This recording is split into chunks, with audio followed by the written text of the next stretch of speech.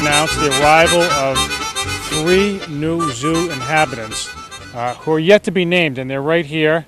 Looks like they have streaks of color in their hair to distinguish them because I can't tell them apart.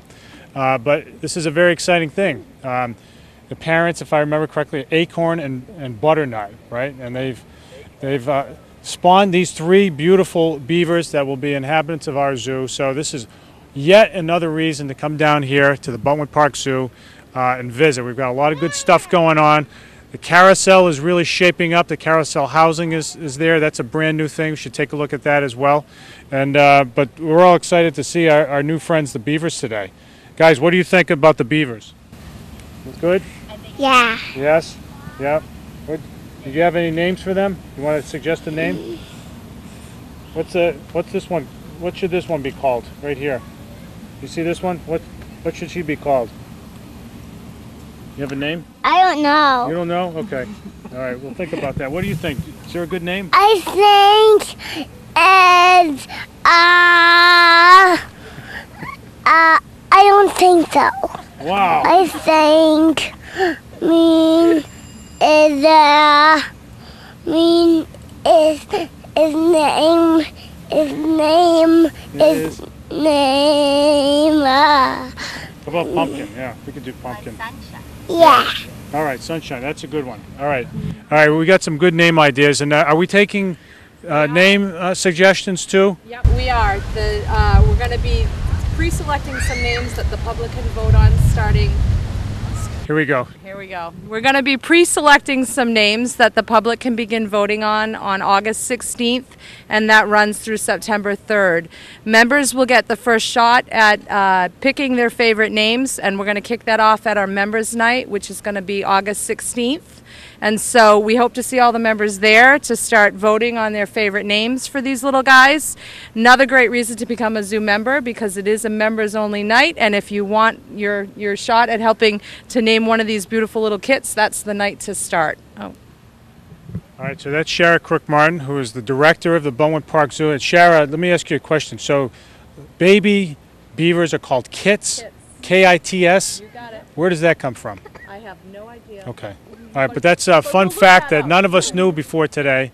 So all the more reason to come here and learn something. So do I get a chance to hold them? Yep. You all right. put that microphone down? All right, and they're all potty trained at this point, right? No. They're not. All right, so you have diapers then? No. Oh, all right. So I'm taking a big risk. All right, here goes. All right, so I'm going to hold this for you. All right, 1.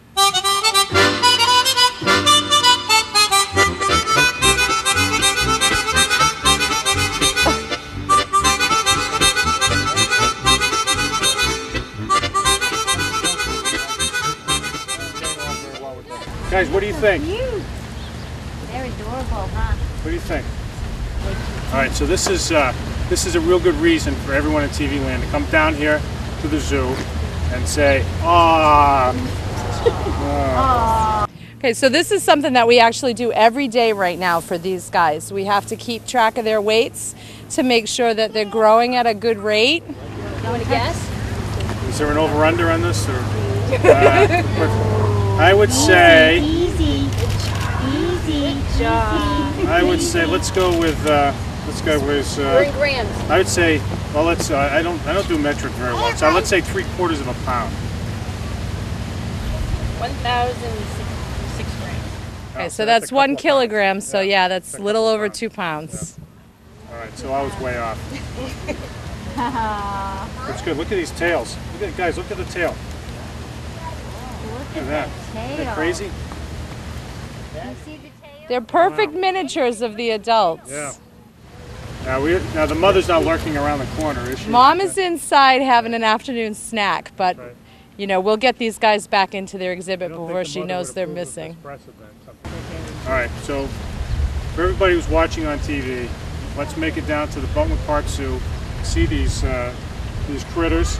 These are the most beautiful rodents I've ever seen. All right. You guys get the pet?